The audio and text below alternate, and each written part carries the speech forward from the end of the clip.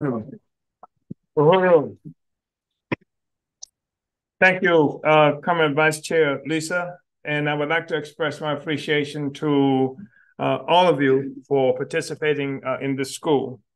And I want to send a special shout out, per usual, to the comrades, sisters, and brothers who are on the continent of Africa in particular. There are other places where we work, where people are also in participating in this discussion today. But in Africa in particular, I know it's very difficult. And many instances, people will be doing this in group, with group participation, because the infrastructure is such that they suck all the resources out. And just in terms of having internet connections and electricity, it's complicated. So I just want to send a shout out there. And we saw mention here of Sierra Leone. We thought it was important to be able to show that brief video clip of the woman who is First Lady, if you will, in Sierra Leone, and how she talked about how the colonizers continue to control even the elections in Sierra Leone. And but through controlling all of the resources in Sierra Leone, that all of the mines are owned by foreigners in Sierra Leone. We do work in Sierra Leone. We are organized on the ground in Sierra Leone, and part of the projects that we had in Sierra Leone, led by Comrade Director Aisha Fields, who heads the organization All African People's Development Empowerment Project. Part of what we were doing is that there is no clean water system there, as you heard the First Lady saying. So what we've done is we organized Africans from other places, including the United States, to go into Sierra Leone. We initiated rainwater harvesting and things like that to be able to try and make it easier for people to have access to clean water, and also to reconnect African people from other places, and so that in Sierra Leone and from the U.S. and from other places, people could begin to actually work together to solve the problems of Africa, as opposed to continue to simply rely on the same foreigners who are exploiting Africa today. And also, we did that so that we wouldn't have to rely even on the government. This is interesting because several years ago, after leaving Sierra Leone, Comrade Deputy Chair, whom some of you met during the meet and greet on yesterday, and some of you know otherwise, we were leaving Sierra Leone, and we were on an airplane. And it was an interesting trip because she sat next to a man who was the vice president of Sierra Leone, and he was fuming. He was extremely upset because the president was sitting in business class or something like that, and he was stuck back there in regular passengers thing, and he's sitting next to Deputy Chair Omali Yeshitela, and he's complaining, that having to be back there. She looks at him. She says, "What are you talking about?" You see, look out the window. It's night. Look out the window. You can't see a single light on the ground in Sierra Leone. You guys are running the government, and this is the condition that our people have to experience. I mean, she really criticized him and shut him up, by the way. And that's what she's now talking about, that the foreigners still own and control the electricity, everything, and we do not have access to it. And if anybody has ever been to Sierra Leone, very beautiful place, and I love Sierra Leone. And you can go and you can literally see a train that is several miles long, and every day it runs 24 hours a day. 24 hours a day. One way going in to pick up ore from the mines, and then one way, and then going back to the ship. And this is 24 hours a day, all day. It never stops, and you can't even see the end of the train. And these are resources being taken from there. There is no electric grid in Sierra Leone. So everybody is trying to make it using these gas-powered generators. So that's all you hear all day. There is no, at night, the children can't study You talk about education, what have you. There's no lights. There's nothing like that. And that's our Africa that they're strangling, but it's related to everything that we do here. And it's really important for us to understand this because we're looking at Palestine, but this is a daily kind of process that happens to Africa, African people, and all the colonized peoples of the world. With all of our resources being stolen, we've been locked into this parasitic relationship where Africa and the colonized people, the vast majority of the people on the planet Earth, function as a host to this parasite that sucks our blood, sucks our resources, sucks our education, sucks our health system, sucks our freedom, sucks our dignity on a regular, ongoing basis, relentlessly. That's what's occurring. That's what we're dealing with. And then, as she said, and it looks like they were talking about the president there in Sierra Leone having banned political actions. And it seemed like she was explaining that, and this is the only part of that video, that an interview that I saw, is she's saying that in Sierra Leone, they own everything. And then if you try to do anything to challenge their authority, they fund your opposition. They put your opposition in motion so that they will kick you out of power. And that's the nicest thing. That's the nicest way they do it. They execute people, they assassinate people, they do everything. France invaded Ivory Coast, overthrew Gbagbo. Gbagbo was no revolution or anything like that, but he was in the process of making some kind of economic arrangement with China. And they came in and they overthrew him. It was a humiliating thing. They showed pictures of him sitting on the bed. In his bedroom, these white French troopers in his bedroom. Here's the guy who was the president of the country. And in a very humiliating kind of situation. And then what they did, they took him from there.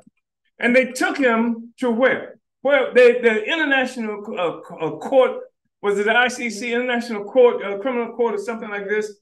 They took him to The Hague and put him on trial, put him in jail, took him out of Africa, took him to Europe and put him on trial.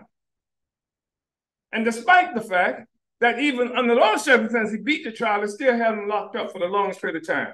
This is our reality as colonized people.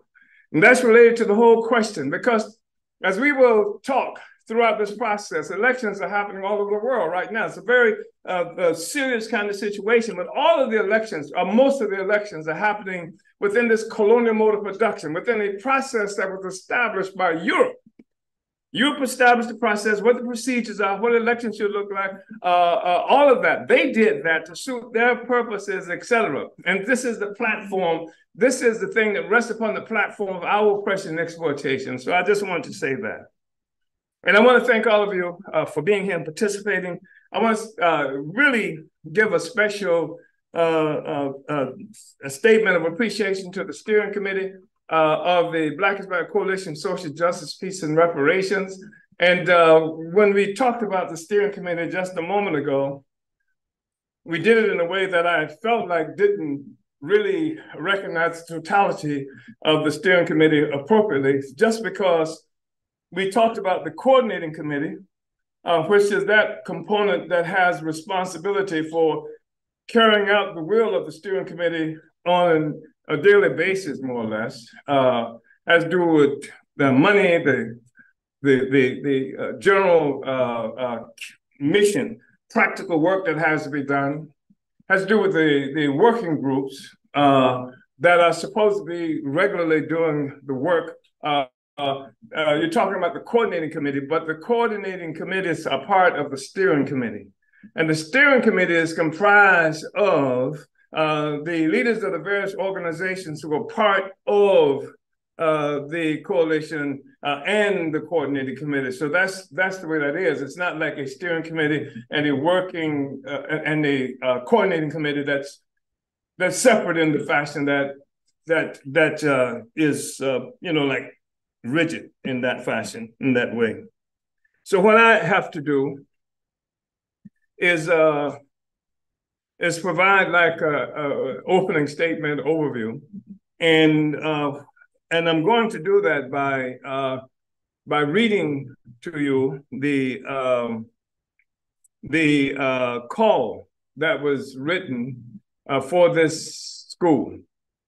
And I'll say some things in the process of talking about the call. And I want to do this also recognizing that, and I think it's extremely important, because the United States government has attacked our revolutionary movement, and they've attacked the movement of the indigenous people some time ago. They disguised the fact that they're attacking the indigenous people when they lock up Leonard Peltier.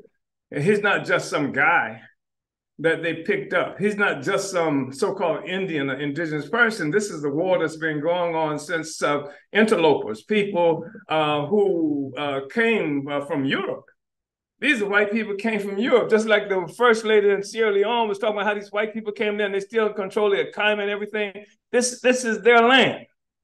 And so they got him locked up, and we cannot allow that to be obscured. Right? This is an indigenous person who was on this land where the indigenous people lived forever until the white man got here. That's just an objective truth. And I'm saying the white man because what we know is that's the same thing as saying the colonizer. There was no such thing as the white man before colonialism. Colonialism is what created the white man, created Europe and the rest of that. But anyway, we have this situation that's before us now, and we want to just go ahead and say a few things about this process, this election, and the elections that are happening everywhere around the world today. And we were saying that's indicative, the thing that we just showed about the First Lady from Sierra Leone. So, and I wanted to mention the Student Nonviolent Coordinating Committee, because it truly, and I'm saying this in my humble opinion, with all due respect to people who are here, people who are from Student Nonviolent Coordinating Committee, I truly do not know if SNCC members have recognized the historic role that the Student Nonviolent Coordinating Committee played in changing the world and when I say the world, I'm talking about when you look at the United States, you change the United States, you impact on what's happening in the whole world, because the United States is the big hegemon. It is the thing that has run the world for the longest period of time. And almost everything that we're talking about, they're charging me with somehow working for Russians because I came out against what they are doing in Ukraine. I say I'm talking about the United States as the big dog, as the one who's leading that process, that's responsible for all kinds of Russians and Ukrainians dying as a part of their project. And part of what you should understand is that SNCC, we're looking at Palestine, what's happened, the murder of Palestinians, SNCC. When it came to Vietnam, the opposition to Vietnam, people know Martin Luther King came out against it in April 7th of 1960, April 4th, 1967. SNCC comes out against that war at least a year earlier. At least before that, it was SNCC. Hell no, we won't go. It was SNCC who actually fought, actually got him in fist battles in recruiting stations with people who were trying to bring recruit Africans into the military force. SNCC did that. It was SNCC. And when I say this, I recognize, as you must recognize, because it's extremely important. SNCC was not, it was incredibly significant. It was that bridge between the civil rights movement and the Black liberation movement. And it was comprised of extraordinary human beings.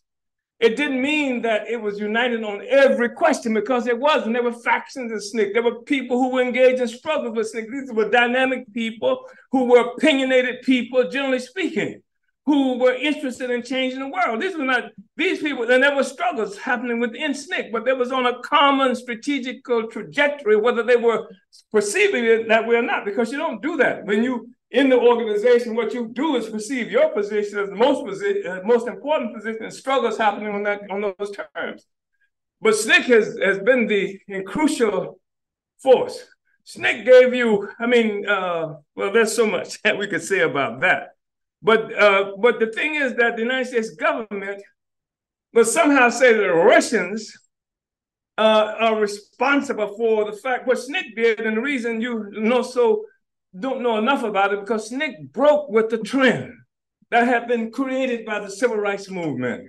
And today, while people love Martin Luther King, I'm talking about the white people, et cetera. They didn't love him that much at the critical moments in history, even in the 1960s.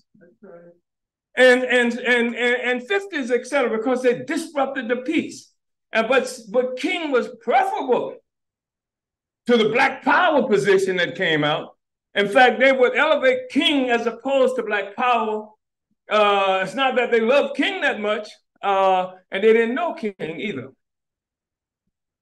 People who lived and worked with King had some understanding. They don't know us the way they think they know us. But anyway, that's another story. But SNCC was such a critical thing.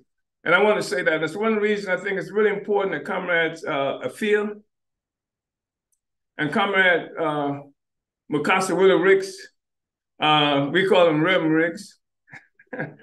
He earned it.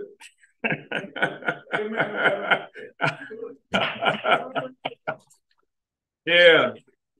And I was talking to them yesterday. That's when I say them, I mean Comrades Afia and Mukasa. Comrade Afia played a big role in the radio station that we got there in Florida. She's got a radio station in South Carolina. She said, this is what you do, this is how you go through it, this is what you got to deal with, et cetera, et cetera, et cetera. Comrade Afia. But it didn't just start there. It started with people like Ethel Minor. It started with SNCC. You know, this is the relationship. And even this school that we're doing now, SNCC established the process, especially, but not only, but especially with the Vine City Project in Atlanta, Georgia. But SNCC was earlier than that, in 1960s, had decided that they were going to be doing particular work in these cities. This was becoming a strategy for a component of SNCC. Like I said, there were different sectors in SNCC and factions, but some had decided that this was the process, organizing Black people in some of these cities, et cetera, on the ground and fighting for electoral power right there in those cities. That was something that SNCC had initiated. And this had an amazing effect on me in terms of the work that I did. I organized the first SNCC chapter, if you will, on the ground, being influenced by what SNCC was doing and taking that and developing that when Mukasa Ricks came to St. Petersburg, Florida in 1966. By the way, because we talk about Lowndes County, Alabama, where the Lowndes County Freedom Organization had organized, SNCC had organized the Lowndes County Freedom Organization. And in Alabama, the different parties, or the parties had the symbols in the Lowndes County, the Alabama White People's Democratic Party had the symbol. Their symbol was a white rooster. And SNCC picked this incredible symbol, the Black Panther. That's where the Black Panther comes from. You must be aware of that. You look at the Black Panther Party, SNCC is the father of the Black Panther Party. And when Mukasa came to St. Petersburg, Florida, after I had been arrested for a SNCC tactic, being characterized as one of the first direct action, Black Power things that happened, I snatched that mural down. Mukasa was sent into St. Petersburg. He rose into St. Petersburg and destroyed his mama's car, blew up the engine to get into St. Petersburg, Florida. When he rose into St. That's what I loved about SNCC too. I love that about SNCC. When he rolled into St. Petersburg, Florida, and he came to our office, what was that office? What was that office? Well, this was SNCC. And on the big, right on the big painted on the building of the wall was Black Panther. But this so the Black Panther probably was there, but this is a different kind of Panther because this Panther.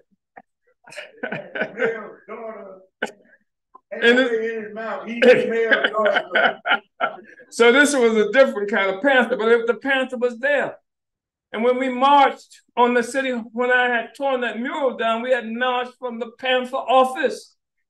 And this was December 29th, 1966, snatched the mural down.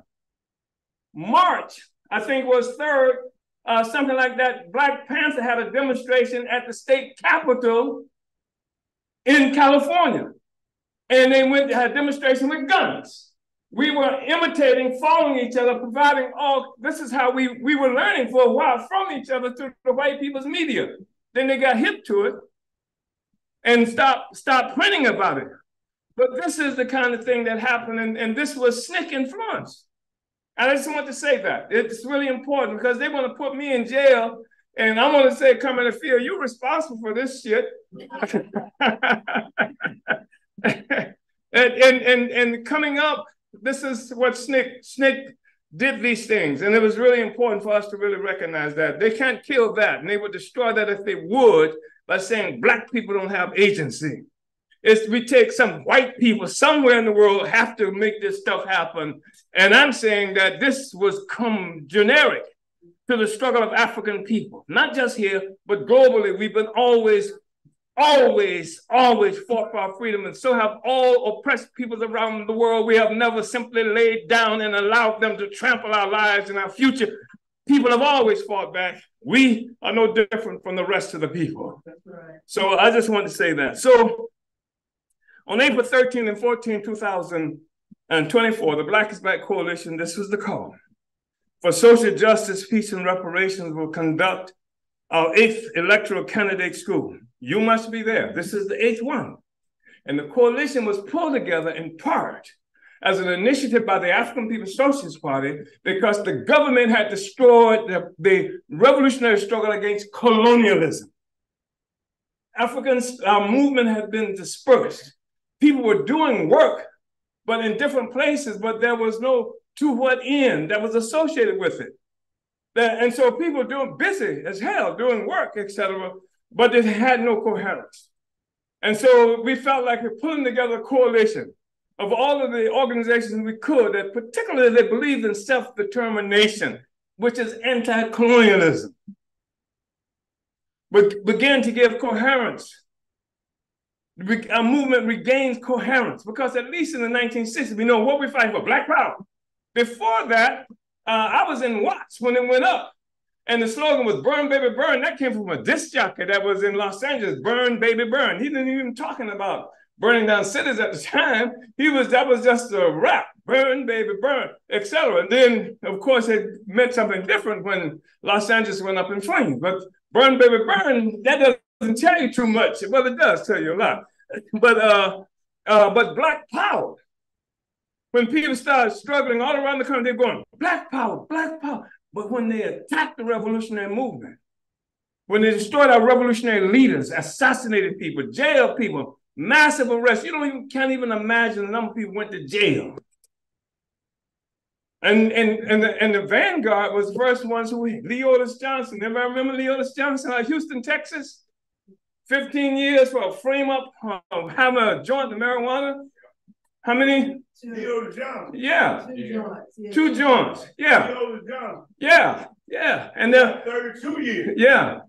And this is what we talk. Yeah. Because he was a Black power leader, Texas Southern Gary. Yeah. Yeah. He was in Jet magazine. They had a Black power movement on the campus, and they took a picture in Jet magazine. He had a bullhorn, and a white teacher walked up to him, and he had the bullhorn up like that, and she was falling back. And they had the picture of Jet magazine, and the police went on that campus, the Black Power movement, and shot up to Jones Hall and shot and put hundreds of bullets in it. 2 police got killed because the bullets were hitting brick walls like that, bouncing back, hitting them, and they charged the students with murder because the police had killed themselves, and Leo Johnson was supposed to be a leader, and they put him in jail for joining marijuana, and gave him 32 years in prison, and destroyed him. That's what we're talking about. That's what this is the discussion that needs to happen here. That's what I want to say. That's what I want to say. They said that what we also did was we ran for office in 2017 and 2019, demanding reparations and other things like that. And the Russians got us to do that. That's what they said. But nobody paid the price. Nobody in this country, nobody in what they now call America paid a higher price for voting than Black people did. And it is we, African people, that democratized this society to the extent that there's such a thing called universal suffrage in America today. Black people did that. People whose names many of us will never know. I mean, and that's responsible. And they're going to say the Russians got us to do this. I don't know, as I've said before, I don't know any Russians who could teach us how to deal with high-powered water hoses. Well, when your children trying to vote, or bombing your children in the churches and stuff. No, Russians can't teach us anything about that. We could teach the Russians and everybody how to fight for the democratic rights. But they would deny us our history by saying that somehow we were created, first of all, by the white man, period, and the colonizer. And then when we break free from the colonizer, well, there's somebody else now owns them. The Russians own them now, you know. So this is the nonsense. Well, we're going to talk about the kind of stuff that Mikasa and the field can bring to this discussion. I think is extremely important. This is part of they say I'm supposed to go to trial on September 3rd. I'm telling them the trial has already begun. And this is part of it right now. And this is the evidence right now. Leo Johnson is a part of the evidence. Federal Hamer and Ella Baker, part of the evidence. And all those people who they bombed in Birmingham, the churches, they killed, that's part of the evidence. Yeah, go back forever. But I think it's really important for everybody to understand that, because you read certain things in history and it's just stuff on paper. Or you see something sanitized, the eyes on the prize, that's just something there. But to hear, to really understand how history was made, I think that's important. So anyway, am I very bad off? I think we can work it out. We'll fix it. We'll make it happen within the time. That's people doing like this, you know. At least they're not doing like this. So anyway, we explained the need for the Black is Back Electoral School with these words in 2022, and I'm quoting. The sectors of the ruling class and their ruling parties arrogantly assume that the electoral future of the people is in their hands. We know different. This is why the Black is Back Coalition decided several years ago to provide leadership for our people who engage in electoral politics. This allows the people to advance our struggle against the entire colonial capitalist system, while electoral politics are still an option. We would teach ordinary African people, workers, activists, women, and youth how to run for office.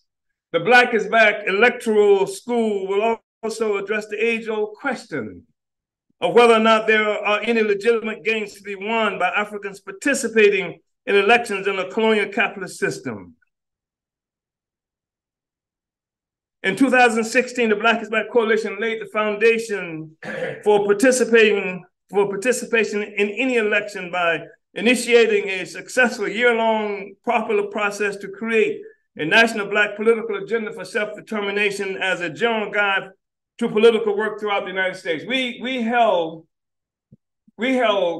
conventions in 10 or 11 states over a year-long period in the United States, where this national Black political agenda was forged. And then we had a pre-convention conference in Philadelphia, a national pre-convention conference in Philadelphia, and then finally a national convention in Washington, D.C. For this national political agenda for self-determination. Not just something we sat in a corner and did it, but we took it throughout the country to African people.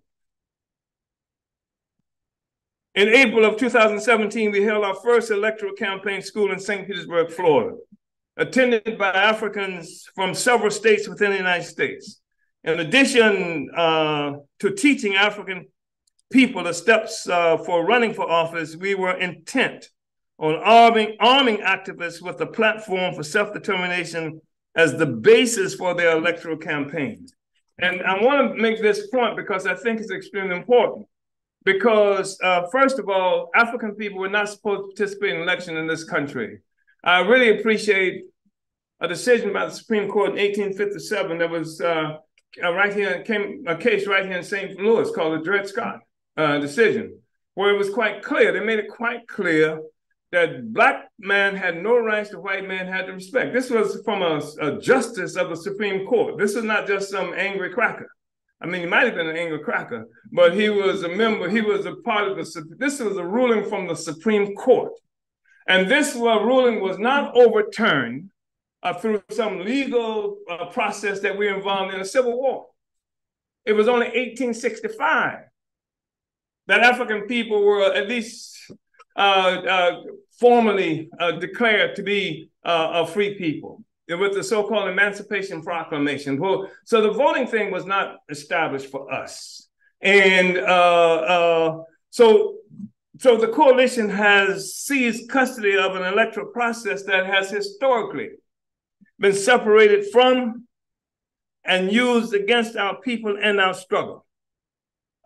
We now have a tool that can be used to positively affect the lives of our community. And this is important because this is what Mikasa and Afia and Ella Baker and Fannie Hamer and those children who were killed in Birmingham, this is what they were up against. They were up against the electoral process was not for us. This was elections, nothing but a nonviolent contest between sectors of contending sectors of the ruling class for control of the state. You know what the state is, don't you?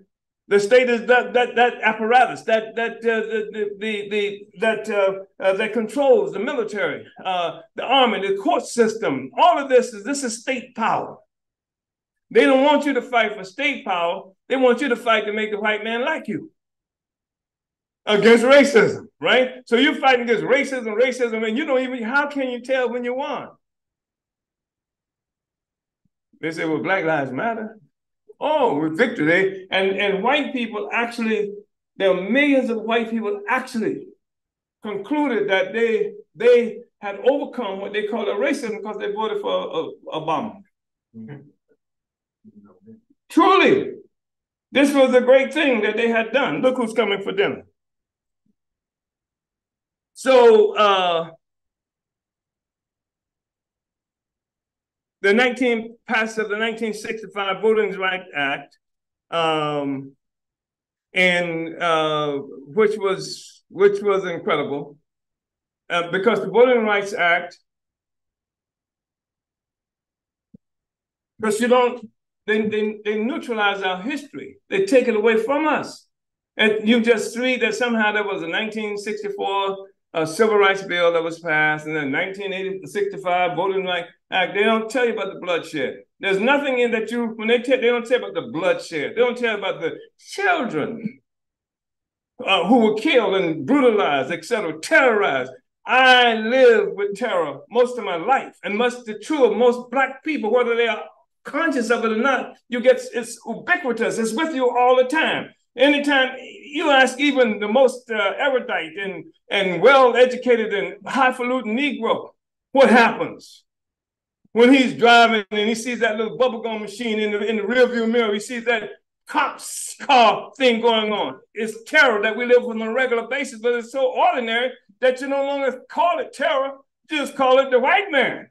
Well, they don't even call it that sometimes, you know, but this is something that we live with all the time. I can't go to that meeting because if my boss finds out, I'm gonna lose my job.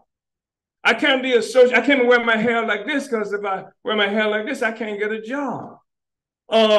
This is the reality that we live with all the time, but it's normal. So you don't call normalcy terror. It's just normal. You just wake up and you do things that you do to live, but we live with this on a regular basis.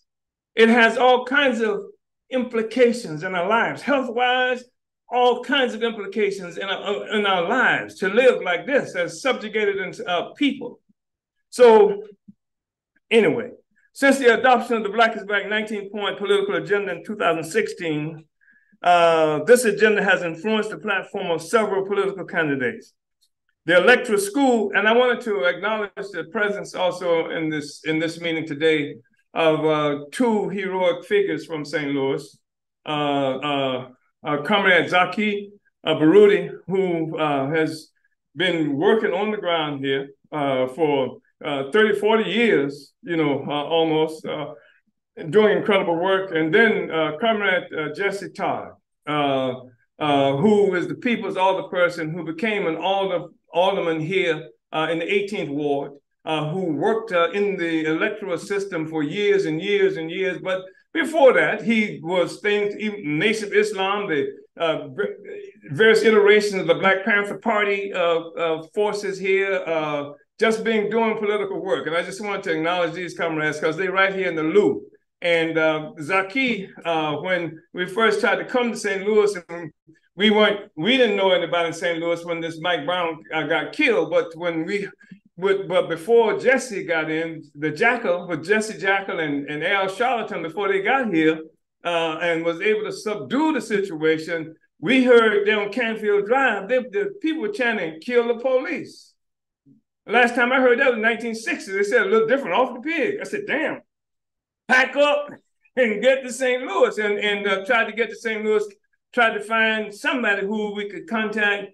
And the one group that was pretty prominent here, they didn't want us to come in. We talked to Zaki and come on in. And the other thing, of course, the Burningsville newspaper, we went through our subscription thing, found somebody in St. Louis who was there, and they put us up and introduced us to Zaki. And I just wanted to say that was really important. Then when we got here, we were attending these board meetings. And because the government here, the ruling class here has been working to change the demographic of St. Louis for a long, long time. And among the things that they were doing was changing, there were 28 wards here, and all the persons for every ward. And what they were doing was reducing the wards to 14 in half, which meant, of course, and making them much larger wards, which meant it's going to be harder for people to raise money to cover the territory, and then create a further distance between the people and who's supposed to be working for them. Of course, the Negroes who were in power were so corrupt, and Black people, generally speaking, said, who gives a damn about them? So it was hard to organize. But when we went to this board meeting and we saw this guy they had to almost physically restrain him in the board meeting. He's arguing at them, and he's part of the Democratic Party, and he's fighting like hell. And we said, who is that guy? And someone said, that's Jesse Todd. And then when all of the Negro politicians who were in office, they saw us talking to Jesse Todd, you can see, you can imagine a sphincter clenching moment, for most of them. And they would tell us, don't talk to that guy, you can't trust him. And it was true, you couldn't trust Jesse if he were a crook. Because Jesse refused to participate, in the process. Anyway, I've been alerted that I should stop now. But I'm not. I'm gonna rush. That's what I'm gonna do. Can I rush? Will I be in terrible violation if I rush? Yeah, so keep going. Keep going. Okay. All right. Yeah. Okay. So, so the electoral school was necessitated after the U.S. government successfully neutralized the blood-drenched victory of our people that resulted in passage of the 1965 Voting Rights Act for the first time since post-slavery Reconstruction, legalized universal suffrage or the right to vote for everyone. However, as we were to learn, this was a hollow victory. The 1965 Voting Rights Act was passed in the same year as the U.S. government's assassination of Malcolm X. Same year. This February 21st, 1965, they killed Malcolm. And presented because Malcolm X had presented an anti-colonial political program for African people during the 1964 presidential election campaign that was exemplified by two eloquent speeches with the title, The Ballot or the Bullet. I think it's really important to recognize this, that Malcolm had just broken with the Nation of Islam.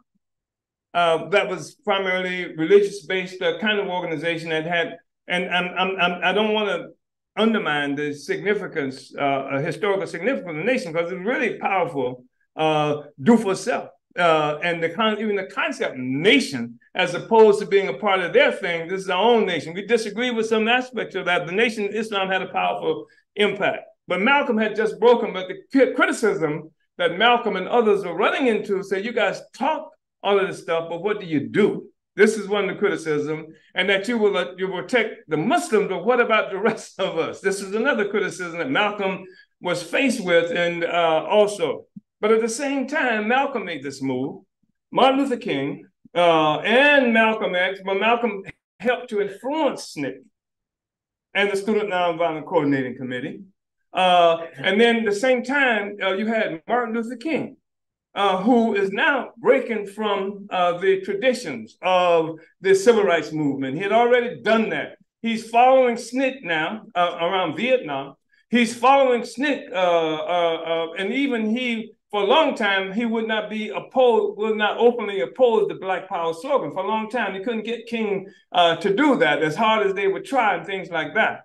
And now King is now engaging in direct action. He's calling on people from everywhere to come into Washington, D.C. They're going to do this Poor People's Campaign, a direct action campaign that was going to, as opposed to simply looking for the Democratic Party, et cetera, they were going to disrupt the entire process. That's what King was calling for.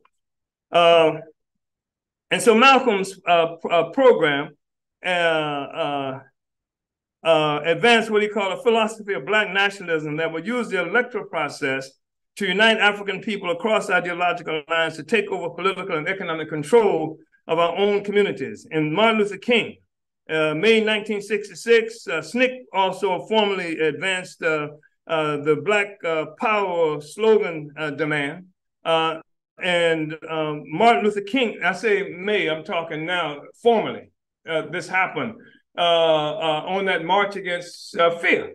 And Meredith completed the marathon. Wasn't that me? It was popularized. That's what I mean, formally, yeah. It was raised in the end of '65 and formally introduced in the position paper, the Atlanta Project position paper, in February of '66. But it wasn't adopted by SNCC then, was it? No, that's the point that I was making. Yeah, SNCC adopted later on. And Dr. Martin Luther King, and I'm mentioning this process. There's something that's happening. That's all I'm saying. There's something that's happening now that's challenging the trajectory from the civil rights movement. It's moving from just civil rights movement. Now people are having to consider the question of power, but not only we're not doing this in a vacuum, because you can't do this, and that's why even this discussion around Palestine, discussion around Vietnam, all of this fit within the general context of the struggle against colonialism. So people are telling us to fight against racism. The Vietnamese were saying something else. The Palestinians were saying something else. Other people who were fighting for their liberation were saying something else. And we saw it was impossible for us to ignore the relationship that the struggle of Black people here had with the struggle of other peoples in Africa and various other places against colonialism, right? And so Dr. Martin Luther King was moving beyond simply, going with the Democratic Party and was calling on the masses to participate in a different way. So during the same period, we're talking about SNCC was in Lowndes County, as I mentioned earlier, organizing what came to be the Black Panther Force, characterized the Black Panther Party.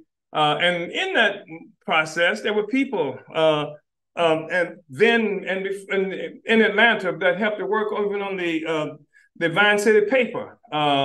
People like this comment who's in Boston now, who's a professor in Boston, Askia Touré, part of RAM. I mean, you had all these forces who were in motion. They were moving beyond this whole tradition of simply integrating into the American system, saying that we have to have our own system, have to have power, black power, etc. And I've learned subsequent to that during that march, even the Meredith March, where James Meredith is going to show that you don't have to be scared of white people, that you could march, and he started this march, and he got about 30 feet, and white man popped up and shot him with a shotgun, and then, which in many ways sort of resuscitated the movement, because that's when folk went in, met with Meredith, and came in and decided to complete that march, right? And that's where you saw this whole interesting kind of struggle happening, and Mukasa harassing Dr. Martin Luther King, and King being reintroduced to the community in a different level now, and during that march. And so it was just a remarkable kind of period. But anyway, I'm just going to jump ahead now. So when then, the U.S. government, they killed, they attacked the office, they killed Fred Hampton in 1969.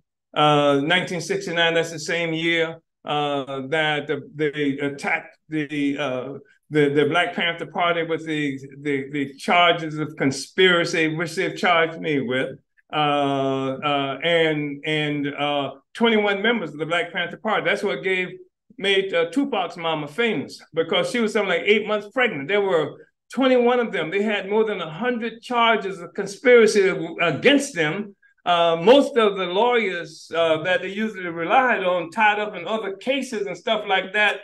And the remarkable Afeni Shakur. Yeah, she processed. She acted as their own lawyer and beat them up. And they after more than 2 years being locked up, they were found innocent on all of the charges, and precisely, particularly because of the work that Afeni Shakur did in that case. So we're talking about a period of time that, and I want to make a point I would make is because America brags around the world about how there's an absence of political violence. They've always said that, other countries getting political violence, but bombing that church was political violence. Yes. And assassinating King and Malcolm and all these people went to jail. That was political violence. How in the hell are you talking no political violence? Because it wasn't happening to white people. Right. It wasn't happening within the electoral process. They was just wiping us out. That was political violence that we were looking at. So we said this was the colonial war. That gives rise to the oft-proclaimed absence of political violence in the United States. That has been a convenient propaganda contrivance used by the United States as evidence of its superior electoral process. We could now vote. We could vote now. But they killed Malcolm, they killed King, they made a major assault on the Black Panther Party. So the programs that we had were independent. They got all of our organizers, many of them locked up in jail, underground, running for their lives and what have you. So they say, now niggas, you can vote. Kill Medgar Evers. Kill Medgar Evers, yeah. They kill Medgar. They say you can vote, but you ain't got nothing to vote for. They kill the leaders that you might be voting for. So the only thing you got now is Joe Biden's organization, which was also George Wallace's organization, for a long period of time, et cetera. So this is what demoralized African people around the entire voting process and the electoral process. And I just want to say that it's a serious issue, because what they did was they pushed us out of this electoral process so that our programs, our issues, our initiatives, they disappeared us, which is absolutely necessary for the colonizers. The colonizers cannot admit the existence of the colonized. And so they disappeared us. We don't exist anymore. We don't have any issues except appendages of the interests of white people, white power, as represented by the Democratic Party mostly. And so the electoral process is the means by which that people who are actually engaged in pursuing their political interests usually functioning. And the majority, many of the African people, there are 100 million people in this country who don't vote. who don't participate in the electoral process. And because they can't find anything there. They've done polls and asked people why you don't vote and what for. And because there's nothing about gentrification in my community on there. There's nothing about police murder in our community. There's nothing about all these black people in prison. That's never on the ballot. You don't have a Democratic Party candidate or any of the candidates for that matter.